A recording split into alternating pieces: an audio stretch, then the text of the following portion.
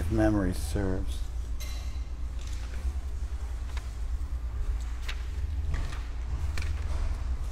Yep, that's about right. Let's get that door closed, would you? We up? Mm-hmm. Great. Well, I guess if you want to make sense out of the 13th chapter, the first thing that needs to happen is the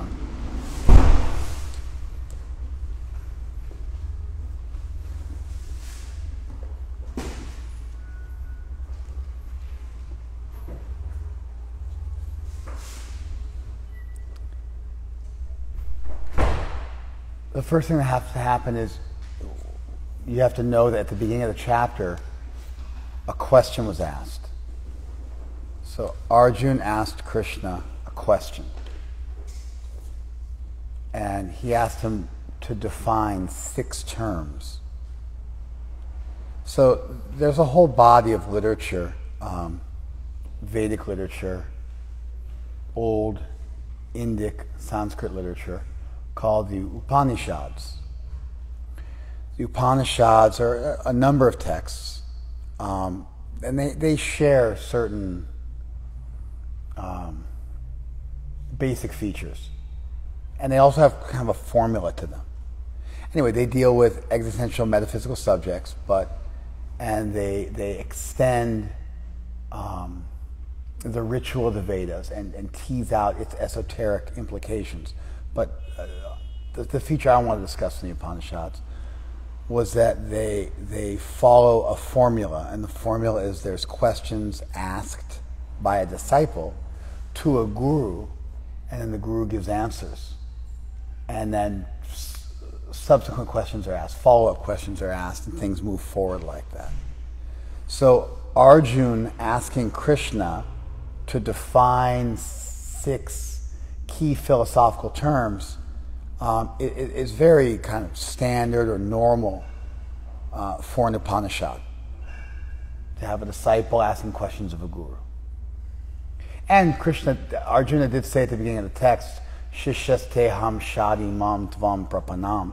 He said, I'm your disciple. And so the rest of the text from that kind of opening exchange in the 2nd chapter has been proceeding in a very Upanishadic fashion.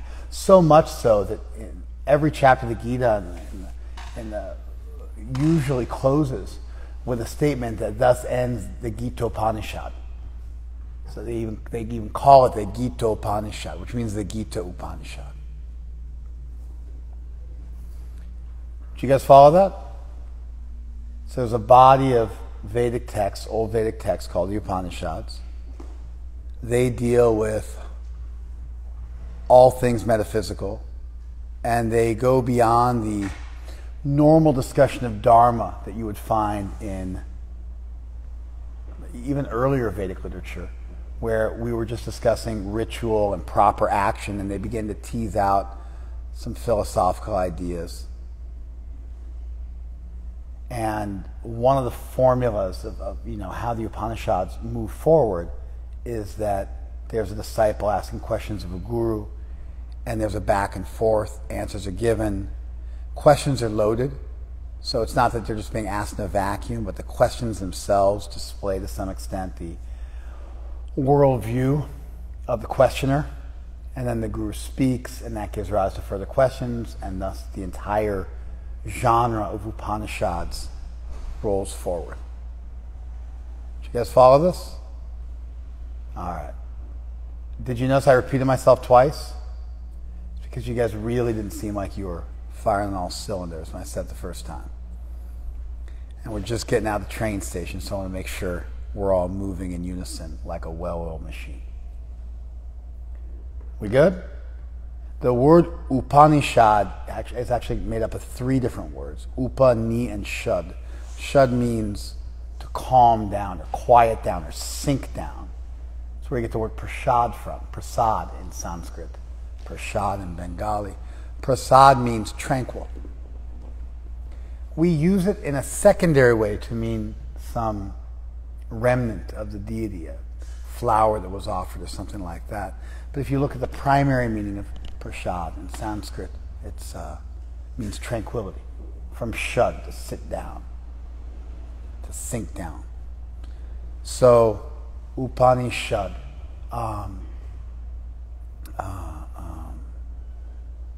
ni means down, and shad means to sit, and upa means close. So if you're telling somebody something that's high, that's esoteric, that's advanced, then you'll say, come here, sit down. In English, in America, we go like this. In India, they go like this, which people don't really know what you're doing. Kind of like this, but it means come close. So if you want to call somebody close because you want to tell them something private, you'll say, come and sit down here next to me, and then you'll speak to them out of earshot of others, and you'll tell them something very confidential or very advanced just for them. So literally the word Upanishad means that this body of text is dealing with that type of information. So you got Arjuna asking Krishna 6 things. And so the 6 things are, what is kshetra? What is kshetragya? What is jnanam? And that's what we've covered so far. So kshetra means what is the field. Like Kurukshetra means field of the Kurus. It's the place where the battle took place, where the Gita was spoken. So what is the field? And that was answered by Krishna. The field is sharira. Sharira literally means that thing which decays, the body. The field is the body. And Kshetra Gya, the knower of the field, is the soul. The conscious soul that inhabits a body. And then Krishna also knows the body, but he's Sarva Chechani. He knows all. He knows all bodies. He's omniscient. And so if you think about it, your consciousness is limited by your body. Like we might say, I know how you're feeling to somebody else. But we don't exactly know how someone's feeling, because feeling is done in the first person. Consciousness is always in the first person. That's why there's a department of philosophy called phenomenology, dealing with first-person subjective matter, because science can teach objective things. It can teach you how big a table is, or how many pages are in a book. But there's a whole massive piece of reality. In fact, it is reality that is experienced in the first person subjectively. We like to think that subjective truths are less real than objective truths. But that's preposterous, because the only way you can find any objective truths is to subjectively exist and be conscious of the world. There is no such thing as objective consciousness, because consciousness is always, by definition, experienced in the first person by an individual. Did you guys follow that? Think about it. You might say we are collectively conscious, but what that really means is all of us are individually conscious as a primary principle, and then as a derivative principle, we all get together and become maybe even synergistically, collectively conscious in some sort of greater way. But that's always dependent on individual consciousness as a starting place. Did you guys follow that? It's interesting, isn't it? We say that objective truth is more real than subjective truth, but the only objective truths you can possibly know are all dependent on you being subjectively aware and conscious of reality. Therefore, objective truth is derivative. It's derivative of subjective truth. And there's a whole department of philosophy that contends with this. There's a whole department of science that contends with philosophy of mind, consciousness studies, phenomenology. You just can't get around it. Does that make sense? It's interesting, right? we should not discount consciousness because it's subjectively available to us. And when we think about it, I might say I know how you feel, but I don't actually know how you feel because I would have to be you in order to know how you feel. I empathize with you by using my own life experience and extrapolating from that and putting myself in your shoes and trying to imagine what you might feel like. Or maybe I look for symptoms in your mannerisms. And I remember when I had those same symptoms and how I felt at that exact moment, and I say, I know how you feel. But it's always an approximation. Because we are limited. We're fully conscious. I mean, we're not actually fully conscious of our whole body. There's your whole sympathetic and parasympathetic nervous systems, and they go on automatically, autonomically, without you thinking about it. Like how often you think about breathing. But yet, here we are, breathing over and over and over again without even thinking about it. We're not, how often are you conscious of your heartbeat? But yet, it continues to beat. So many processes go on in your body that are happening when you're right there, front and center. You're the organism, but you're not fully conscious of them. But we are most conscious of our own bodies. And then we extrapolate and extend that, and we look for symptoms in other people. This leads to all sorts of things in philosophy, like philosophical zombies, where theoretically there's no reason why somebody couldn't behave like they were conscious, but not actually be conscious. There's no reason why somebody has to be conscious in order to exist in this world. And so people could theoretically be philosophical zombies with no conscious awareness. You might be the only truly conscious person in the world, and there's no objective proof that other people are conscious. There's analogous proof. They seem to behave like you do. They seem to have similar features that you do, and therefore because we know we're conscious, we assume others are conscious as well. But you can never really fully know. And that might sound really far out, but I mean, that idea is hundreds of years old in philosophy, and it's still fully accepted. If you think, it might bother you, but if you think about it hard enough, you realize, geez, that makes sense.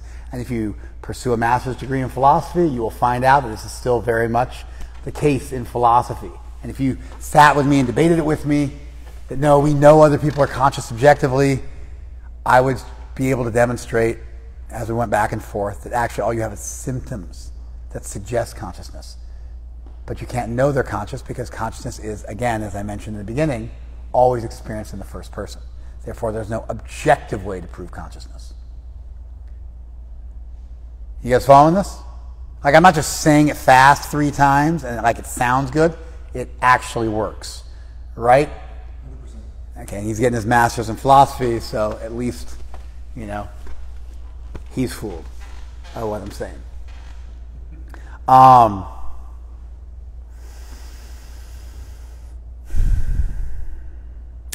Philosophical zombies might be a bit esoteric and difficult to wrap your head around on the first pass, but here's what's not.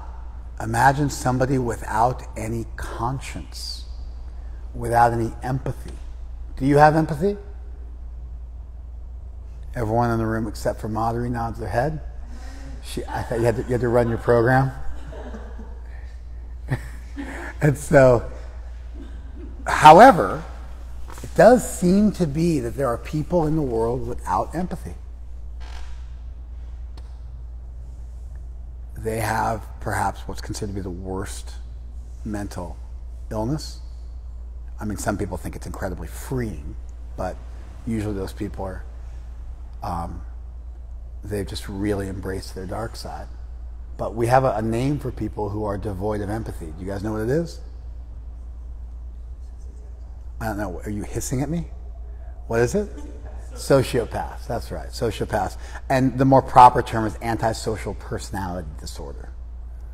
APD. That's the more common, that's the term which is used nowadays. right? ASPD. There you go. They throw in the social. So it's antisocial personality disorder. That's what's used in the DSM, which is where all the mental illnesses are listed. And they come up with new names for them every so many years. So when you think sociopath, the modern term is antisocial personality disorder. And it does seem that there are people in the world who are devoid of empathy. They can commit a terrible, atrocious crime and feel no remorse. They also, by the way, don't feel loved. There's a whole bunch of like wonderful emotions that they don't feel, that are really dependent on empathy and feeling for someone else, feeling with somebody else.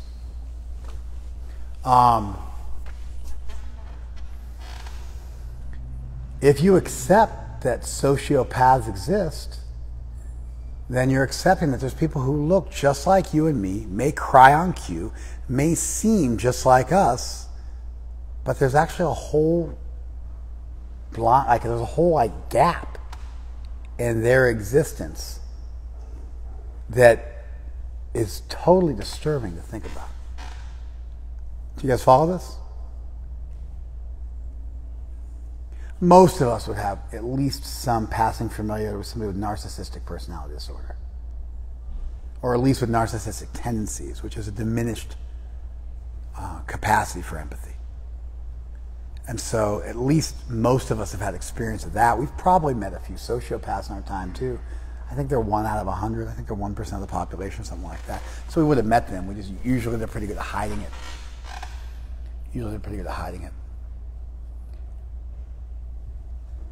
At one point in my life, I went on sociopath chat rooms because I found out they existed, and I was like, oh my God, I got to check these guys out. Now I was dealing with people who had antisocial personality disorder and people who were related to them, and I had to try to wrap my head around the subject matter. So I read some books and I went on chat rooms to get a feel for what was going on. It was far out because none of these people were, killers or anything like that. But I remember they were talking about how they learned to fake emotion.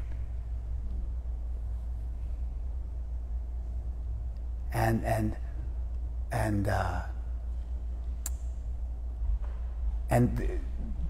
they were lamenting how there's always a pause, like as they go through their mind and think of what the reaction should be, and then willfully manifest the reaction.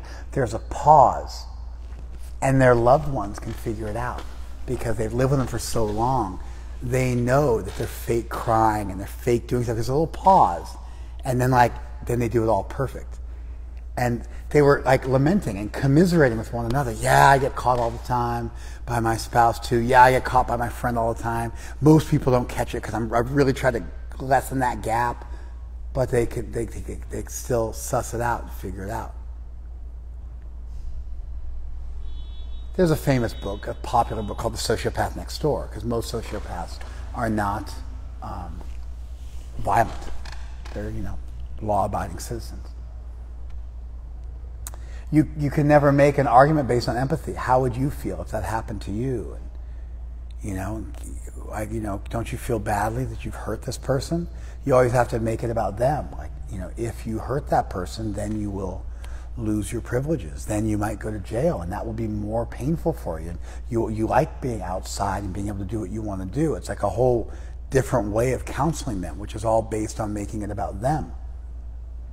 So the reason why I went on a long tangent was if you have a hard time wrapping your head around philosophical zombies, it shouldn't be as big of a reach for you to think about people devoid of empathy.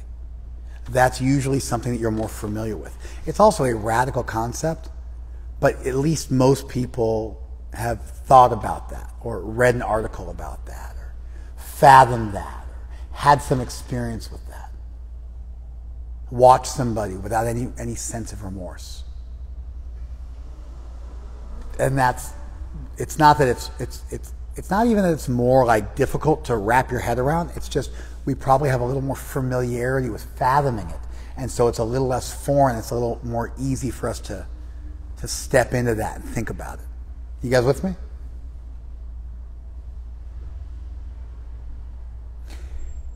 So, Kshetra, Kshetragya, the knower of the body, your body, and then the person who knows all bodies, and that's Krishna, as the omnipotent. And if you're omnipotent, what are you automatically? Well, that's what omnipotent means. So that's like saying, if you're black, what are you? And you're like, you're black. It's like, no duh, I just said that. But I'm asking for another thing you can get from that. If you're omnipotent, what are you? And why are you omniscient if you're omnipotent? Because if you have the power to do anything, you know everything. I'm asking why. If you have the power to do everything, do you know everything? You don't just get to restate my question as an answer. I'm like, if you're omnipotent, what does that mean? It means you're omnipotent. No duh. Okay? No, it means you're omniscient. Okay, why do you mean that? Because if you're omnipotent, you're omniscient. Like you said it real clever, like it was an answer, but you actually just restated my question with confidence. Why does omnipotence entail omniscience? By the way, you heard me say that last week, but you didn't understand the reason I gave for it. So you can give the right answer, but you can't give the logic behind the answer, which works as long as the people you're talking to never ask you why. And so you're cool with most adults. You're not cool with smart adults, and that's the minority, but you're also not cool with kids, because most kids will just go, why? And then you're like, and you're just so annoying. But it's actually, they're just forcing you to be logical, is what it really is. Kids are fantastic. They're all mini Socrateses walking around asking you why. Sometimes they get just playful with it. So I'll go, why are you asking why to my daughter? And she's like, and she'll say, and I'll start asking her why. And she'll go, why are you asking why? At a certain point, it becomes unreasonable and just indulgent. But my question was not that. It was reasonable. Why is omniscience entailed by omnipotence? Yeah? Because knowledge is a part of power. Because knowledge is a power. And so omnipotence would be all powerful, and one of your powers would be knowledge, and therefore you would automatically be all knowing. Just like you'd also be all strong if you're all powerful. You'd also be, eternal if you're all powerful. Because one of your powers would be the power to contradict entropy. And so there's all sorts of things you can get from omnipotence. One thing you can't get from omnipotence is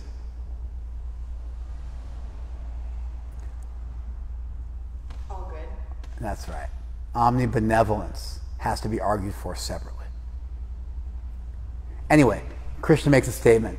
The body, the kshetra, the body, the field is the body, and kshetragya, the knower of that body, is the soul. And then Krishna is different from us in that he knows everything because he's all powerful. You guys following this? And then there's some more. Then also jnana is discussed, knowledge. And so the first answer Krishna gives for what is knowledge. Knowledge is to know the difference between the body and the soul. And that's pretty profound. It's simple, it's elegant, it's also profound. To know the difference between the body and the soul is knowledge. And then Krishna goes further and he explains how one might acquire knowledge by being humble and tolerant and peaceful, and self-controlled, and interested in spiritual topics. And he gives a whole list of 20 items that result in acquiring knowledge, a knowledge lifestyle. Because one thing to say, this is knowledge, but a better answer would be, this is knowledge and here's how to get it. And so Krishna not only gives you the answer of what is knowledge, but he also explains what are the things you can do in the here and now that will result in you getting knowledge.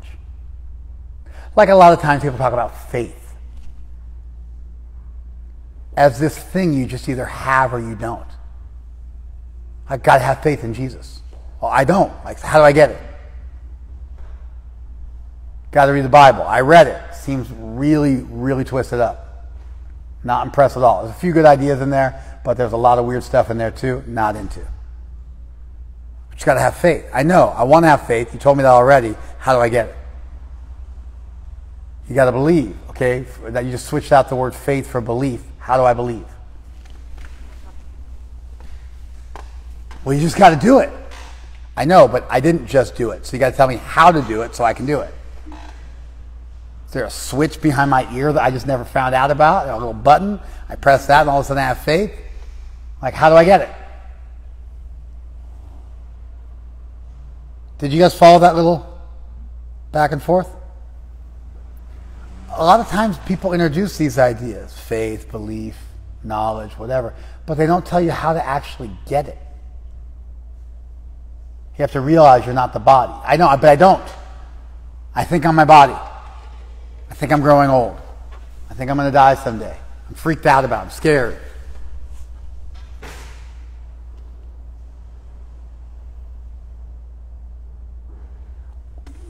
If you really want to help somebody, you got to give them truth and then help them to understand that truth, help them to own that truth, help them to see that truth.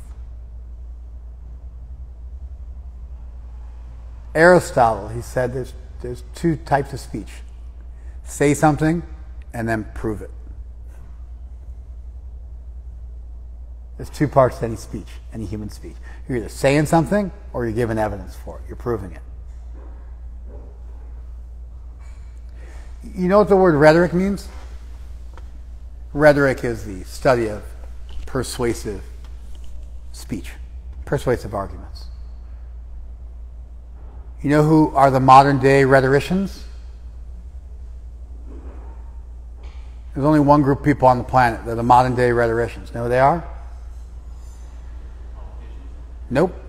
Actually, that's true. Okay, two groups. Lawyers. Not the one I'm thinking of. Huh? Lawyers? Lawyers are modern day rhetoricians.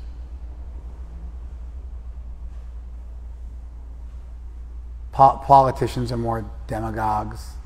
But I mean, that's a form of rhetoric. That's a form of rhetoric. Kind of pandering to people's basest, tendencies. That is a form of rhetoric. It's kind of a popular argument. Appeal to the people, appeal to emotion. But if you really want to look at modern day rhetoricians, it's lawyers. When it's the most important thing in the world, you're going to trial, you hire people whose job it is to persuade other people, either 12 people or one person, depending on what kind of court situation you're in. And they're supposed to persuade them on your behalf by constructing really good, logical, reasonable, persuasive arguments. Rhetoric is like the most important thing in the world. It's how you get along in the world. Opens doors for you. Helps you to connect with people. Helps you to negotiate with people. Keep things fair. I mean, it's everything. We're all rhetoricians. We all employ logic and appeals to emotion and all sorts of, sometimes we employ bad logic. But most people, when they take a beginner logic class, they're like, oh, I do that. Oh, I know that. Oh, yeah.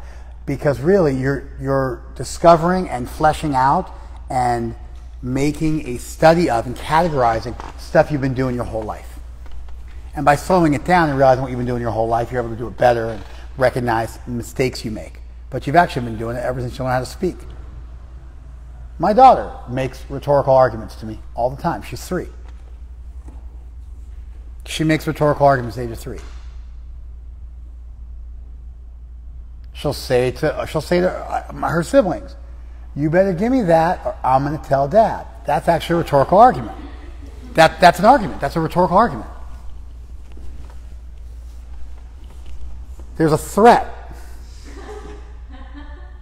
that there's a consequence to their actions, and she's trying to get them to comply with her desires, and she's using leverage to compel them to comply. You follow? It's quite sophisticated. She's 3. We learn that as we learn how to speak. So Krishna makes an argument not only for what is knowledge. Knowledge is the knowledge of what? Huh? I can't hear you.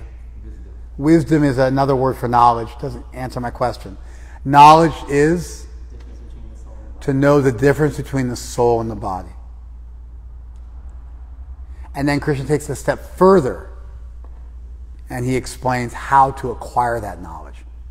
the lifestyle choices you can make that will allow that knowledge to occur. Just like if you explain to somebody the lifestyle choice they can make that would allow them to have faith instead of just saying have faith, like some kind of order. And of course, if you just tell people have faith, like, okay, I have faith, that means they're just totally blind. They're a total fanatic. There's no reason behind what they're doing. And that's like the beginning of really bad stuff happening. That's a problem. If you're like, just have faith, like, okay. Then what if you say, just go kill that person? Like, okay. Like, that's bad. We don't want people like that walking around. So we should never encourage that kind of behavior. And when we hand people knowledge, we should also give with that the way they can understand that knowledge and acquire that knowledge themselves.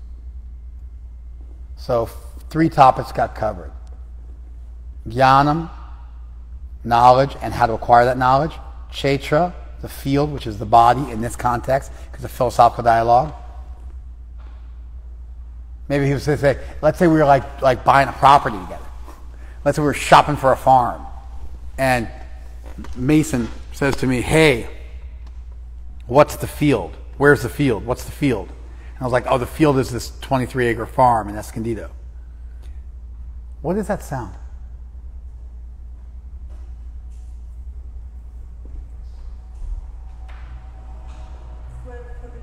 Okay.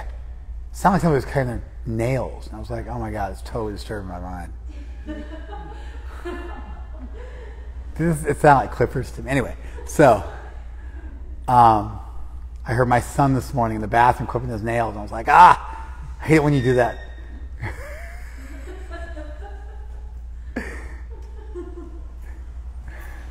My life cleaning up the nails of my children.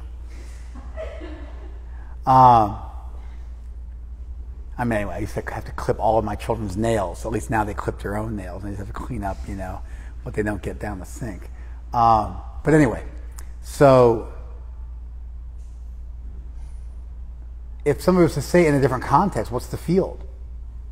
Or who's the knower of the field? It might be the person who knows that land really well. It might be a piece of land somewhere that we're buying.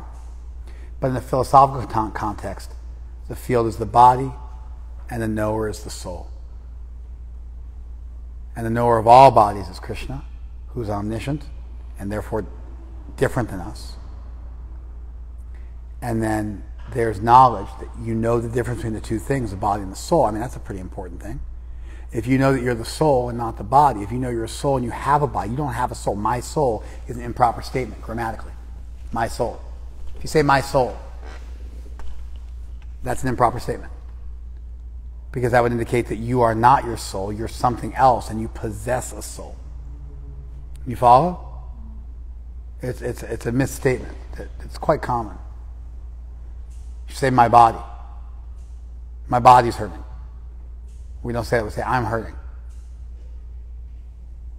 Right? So, to know that would really change the world you lived in. To really know that you're not the body would change dramatically the lifestyle you live. What you give importance to. What you spend your time pursuing. So much of what we do is based on a tacit acceptance that we're the body. An unstated premise that we're the body. And therefore the most important thing is to do stuff for our body. So jnanam, knowledge, and then how to acquire knowledge. And that leads us to the next 3 subjects of this chapter. Krishna also answers 3 more questions. The first one is, what is jnayam? What does the word jnayam mean in Sanskrit? Jnayam.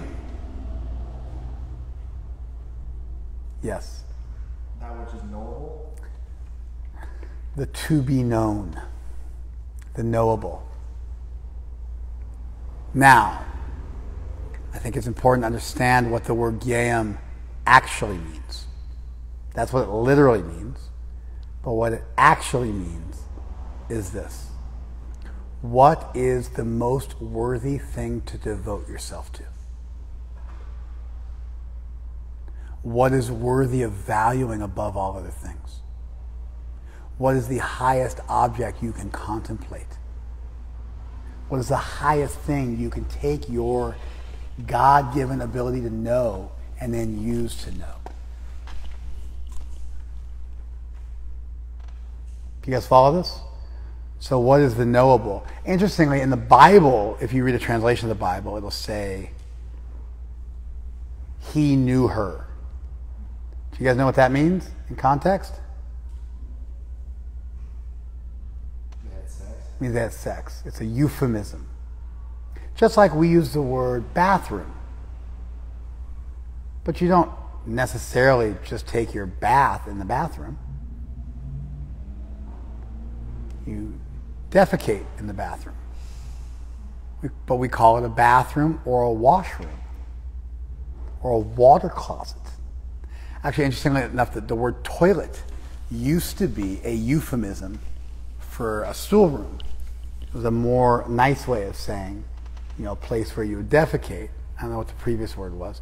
But then the word toilet itself automatically became the bad word. And they came up with another word, bathroom. But then the word bathroom has also become a bad word. And they came up with washroom. And there's certain words like this where it refers to something which is considered to be negative in society. And therefore, whatever term you come up with to refer to that thing, inevitably that term will eventually become derogatory and need to be replaced by a euphemism.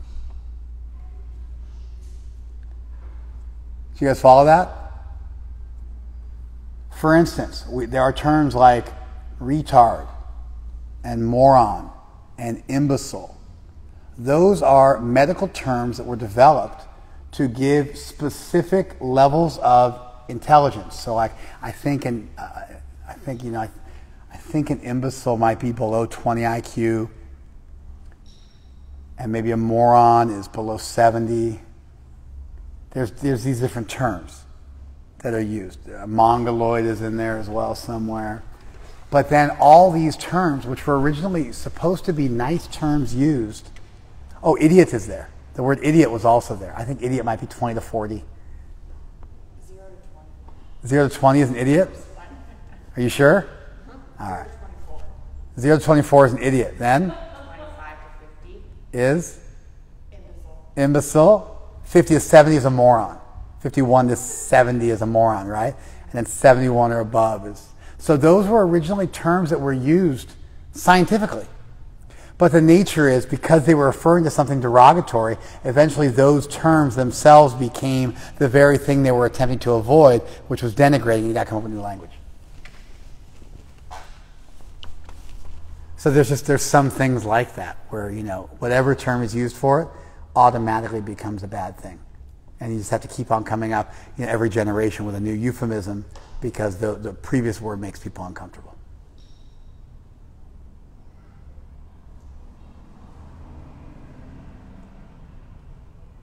So, knowing somebody is a euphemism.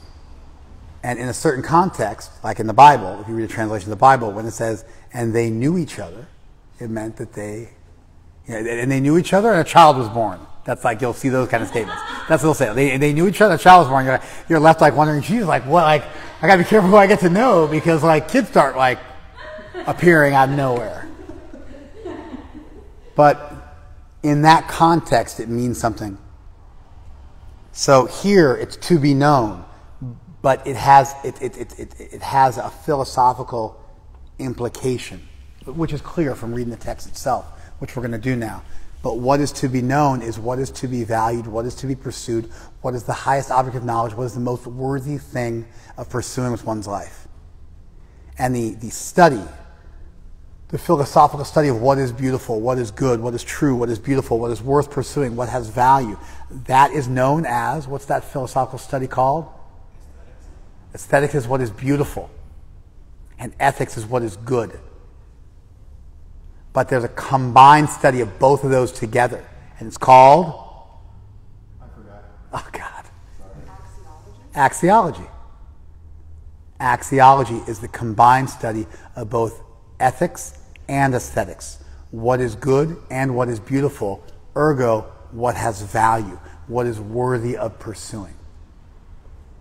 You guys following this?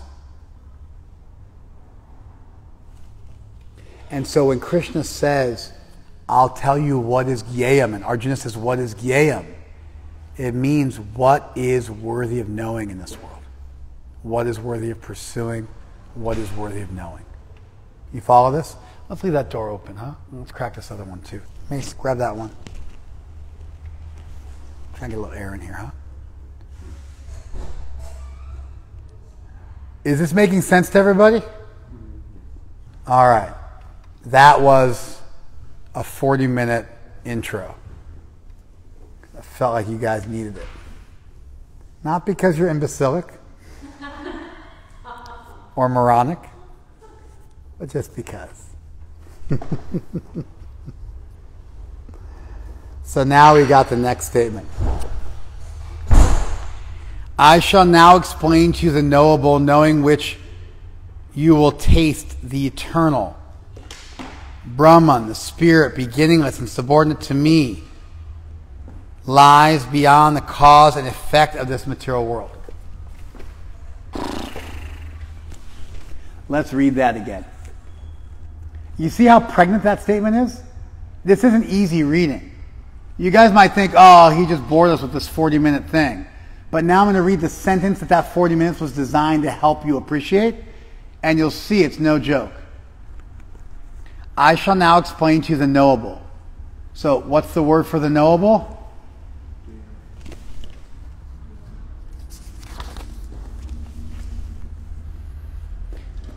Gyayam yattat pravakshami. I will speak that which is gyayam. So he's answering the question, what is gyayam? Yat gyatva amritam ashnute. After knowing it. Gyatva means after knowing this, having known this. Having known this. Having known that which is knowable. Same root, you follow? Gyayam is from gya, where you get the word gnosis from in English. Like I'm an agnostic, I don't know whether God exists. So gyayam, yattat pravakshami, I will now explain that which is knowable. Yat yatva amritam ashnute, and having known that, same word, yatva means it's the verb. Having known that, what? That which is knowable, you will experience amrit. Amrit means immortality.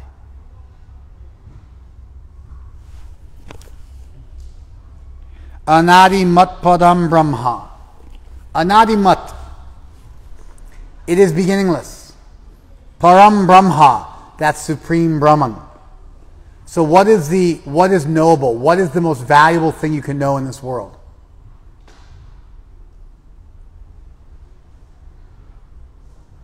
Brahman.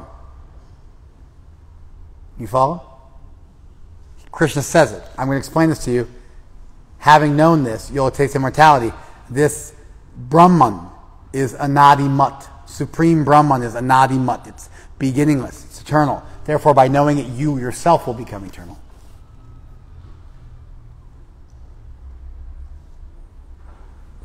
Na sat na asat uchate. It is said to not exist and also not exist. What does that mean? It is said to not exist and also not exist. That's classic Upanishadic Sanskrit. What's called in English apophatic theology, via negativa theology, where you say, I'm here. You guys, the devotees can look over there. I guess you guys are all devotees, but let's try to pay attention to class.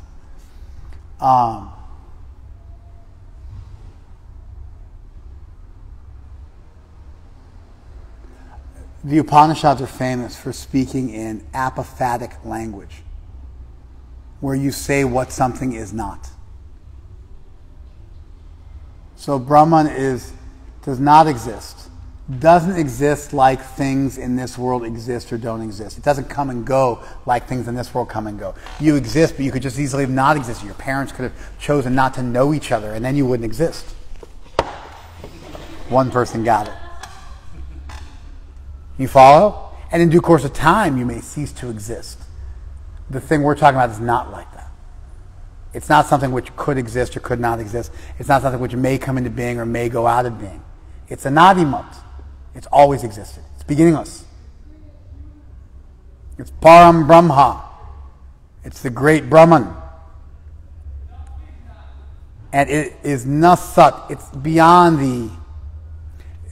Sat asat means cause and effect.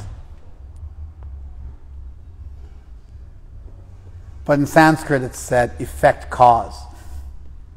Because if you want to study the cause of something, where do you start? Yeah, like if you want to find out that all men are mortal, that's like a cause, right? All men are mortal, Socrates is a man, ergo he's mortal, right? The ocean is salty, this is from the ocean, therefore it must also be salty, right? All men die, you are a man or a woman, therefore you will die, right? How do I find out that all men are mortal? Not by seeing somebody die. That would just prove to me that one person's mortal, yeah? Everyone you know has died. Or we've seen so many people die. That's right. No one's made it through without dying. All deductive logic is based on induction for its existence. You see examples and then you work backwards from those examples. Is it bugging you guys? No? You cool? Okay. You see examples and then you work backwards from those examples to the causes of those examples. We say cause and effect because really the cause creates the effect, but from a point of view of philosophical inquiry, you should say effect cause because you see the effects and then you work philosophically backwards to the cause. Do you guys follow that? The bedrock of all deductive arguments is induction. Individual examples and then allow you to look at things in broader terms. So sat asat means effect cause in Sanskrit. So Prabhupada translates as it is beyond the cause and effect of this world. It's a good translation. Super clean. It's beyond the cause and effect of this material world. However, you could also say it does not exist and it does not exist. It's just, that's a really tough statement to explain. So this one's easier. But it doesn't exist in the same way that you exist.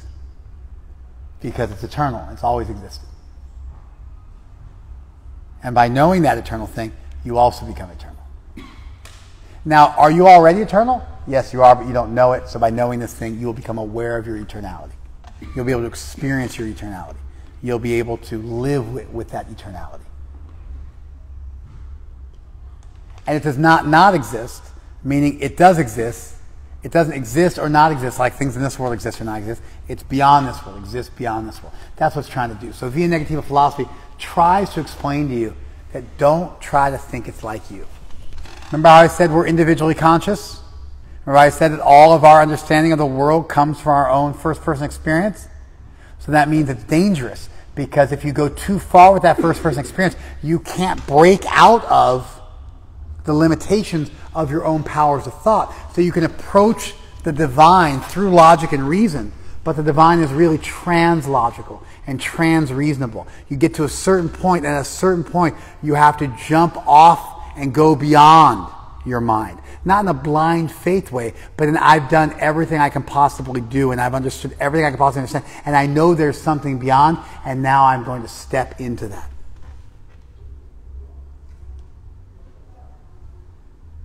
Do you guys follow that? Remember that whole thing we did on first person? It seemed like it was a tangent. It wasn't.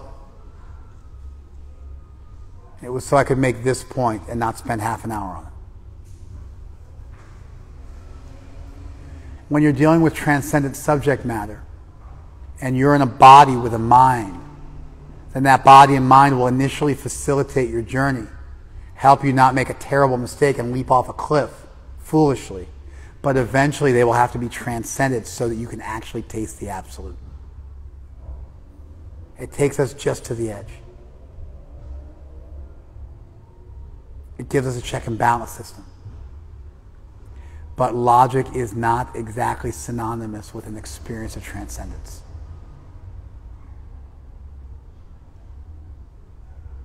Knowing the person logos is not exactly the same as using logic in this world. The entity logos, the original personal manifestation of logic, God, is different than the abstract principles that are derivative of him, which is logic in this world.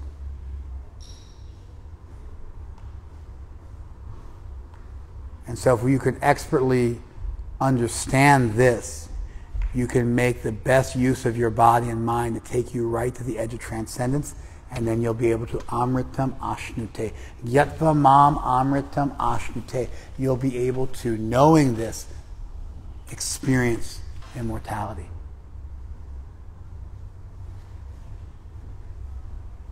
By engaging with something which is fundamentally transcendental, beyond the cause and effect of this world, not existing or not existing like things in this world exist or don't exist. Do you see how unbelievably deep and pregnant and philosophical the single verse we are now studying is? And how the whole 40 minutes we spent previously unpacking all sorts of tangential stuff becomes useful to understand this? Do you guys follow it? Now, remember when I said axiology and what's worthy of knowing, and what Krishna is really saying isn't just what's knowable, but he's saying what's worthy of your attention? This is this single verse. The introduction of Gyayam itself tells you what about Gyayam. It is the most worthy thing of studying. It is something which is categorically different and better than all other topics of study, and is worthy of your worship, and is transcendental.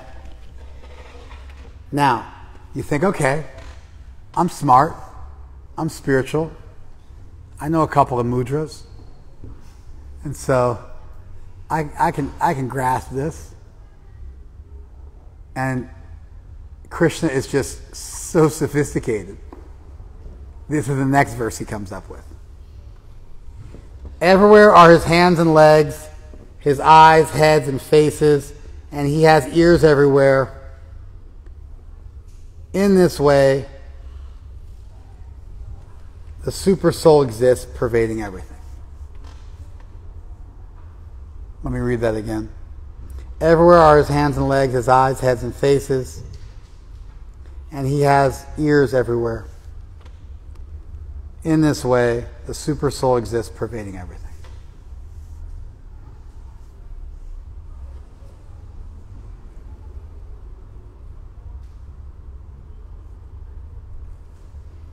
Do you understand why that's totally vexing? Why? Because the last one we just read talks about Brahman, and this one talks about the super soul. No. Oh, okay. No. It's the same thing.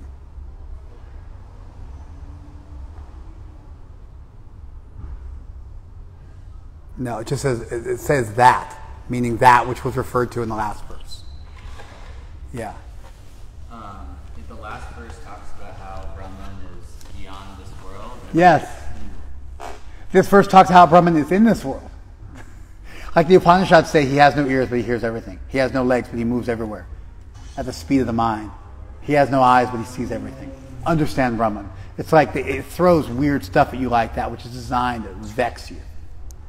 So this one is, Brahman is beyond the cause and effect of this world. Brahman is eternal. Brahman, right, and it says, Brahman has eyes, ears, heads, legs, feet, everywhere.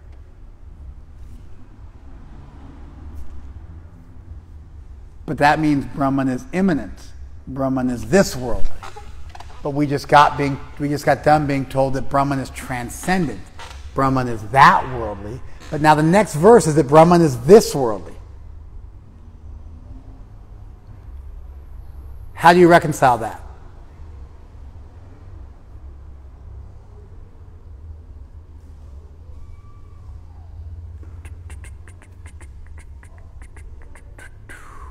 You're going to fail. I'm a betting man. I'm actually not, but if I was a betting man, I'm going to bet on you failing. All right, let's go. What do you got? Now that you said that, my confidence is Diminished. I don't blame you. I mean, even if you get the right answer, I could like do a little like verbal jujitsu, and because I got the mic and stuff, you know, and I'm in the big chair, like, right? You think you know? I have an answer. All right. See how clever that was? I have an answer. Yeah. What a great rhetorical position, right? I have an answer, because it's really hard for you to say that's not an answer, unless you say something really dumb now. At least it's an answer. It might not be the answer, but it's at least an answer. So, just like how we're not the same as our bodies, Brahman has these sensory implements in the world, but it's not the same as those things.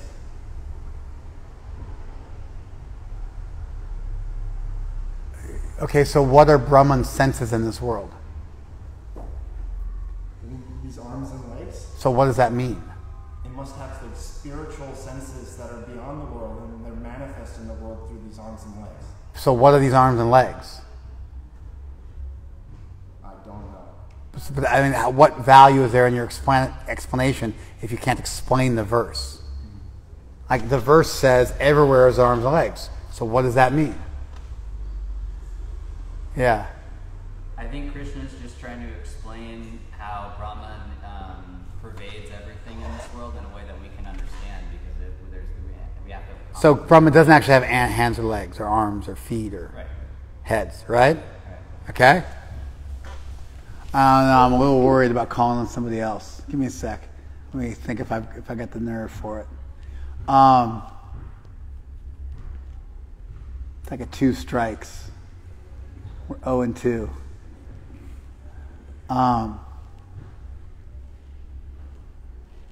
Just because I got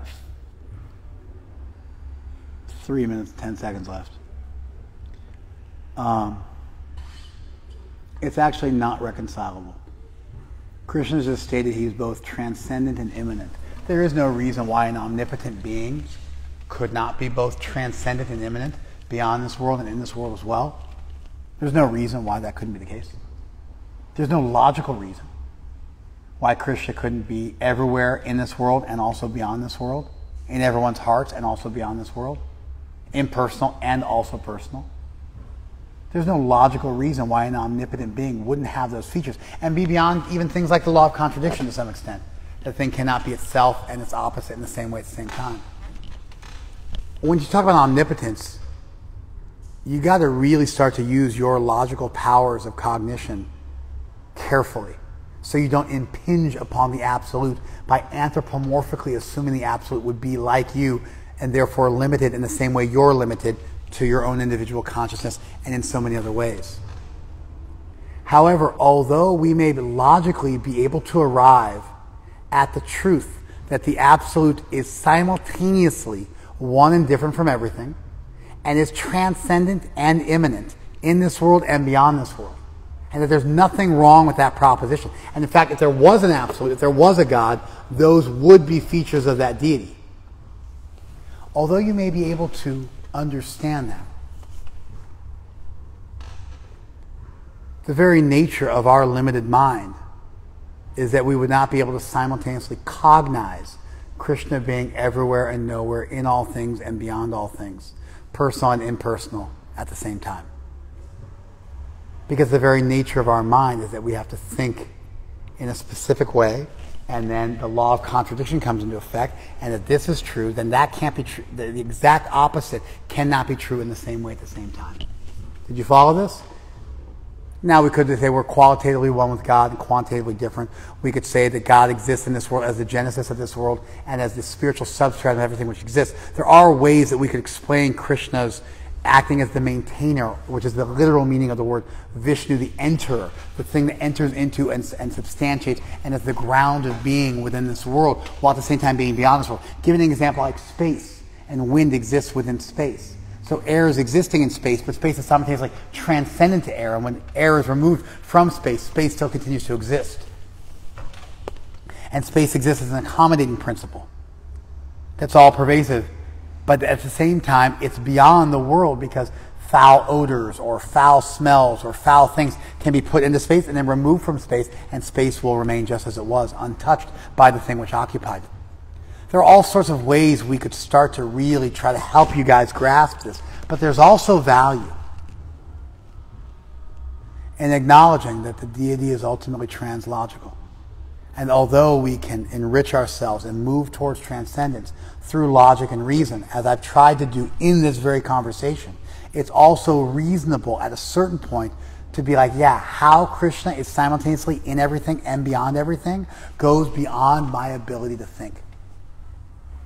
Because there are limits to your ability to think. Your ability to think is not omnipotent. It's not omniscient. So if you are thinking about an omnipotent being, you're going to run into roadblocks at a certain point because you are not omnipotent like the being you're studying. This is where things like grace come into play, where by the grace of an all-powerful and all-good deity, you can have a vision of something which goes beyond your innate abilities, even as a soul.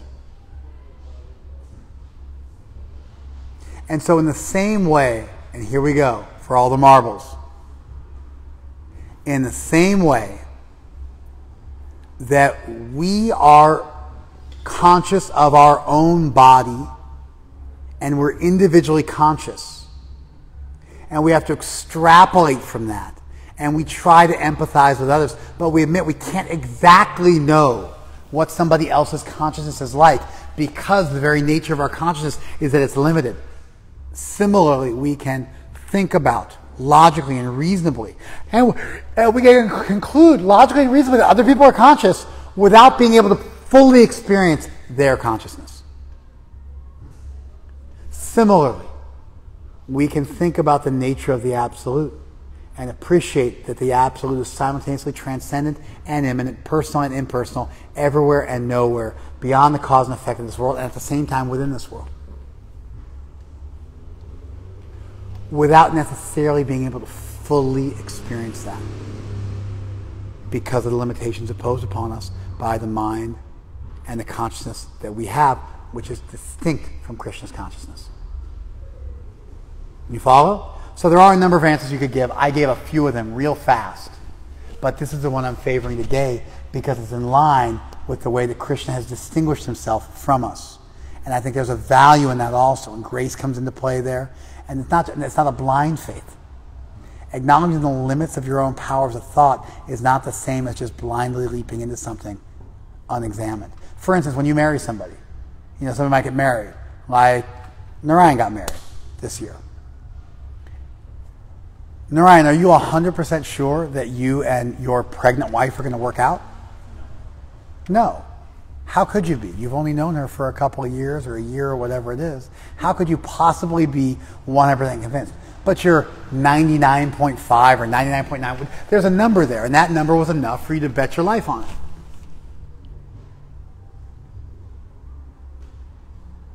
When you drive home from the temple today, can you say with 100% certainty you're not going to get a car accident and die? You can't, but you can say with a reasonable degree of certitude based on statistics and your own driving ability and being, uninebriated, that there's a high likelihood, and that likelihood is enough that you're going to take that chance. We can logically get close enough to the deity to be like, wow, this is worthy of exploring. And now we're not dealing with blind faith anymore. And I spent the entire day trying to logically flesh stuff out with you guys to earn your trust so I could make this radical statement at the end. That we shouldn't think that we can encapsulate the deity and own the deity the way we might look at a walnut or something like that. And so preserving some acknowledgement of the infinitude of that which we study, of that which we've determined is most worthy of study, is perfectly reasonable. And we can move forward. In the same way we can't experience somebody else's consciousness the way we experience our own, but yet enough so that we can know their consciousness. The same way we can't know 100% that we're going to make it home, but yet we can drive home with confidence. The same way we can't know about marriage, but we can actually still go ahead and get married. Similarly, we may not be able to fully understand exactly how Krishna is simultaneously present and not present everywhere, transcendent and immanent, at the same time, in the same way, defying in some ways the law of contradiction. but we can still appreciate that an omnipotent deity would be able to do so, and move forward with that, and have that be enough to enrapture us and engage us in studying the Gyayam, the most worthy object to study.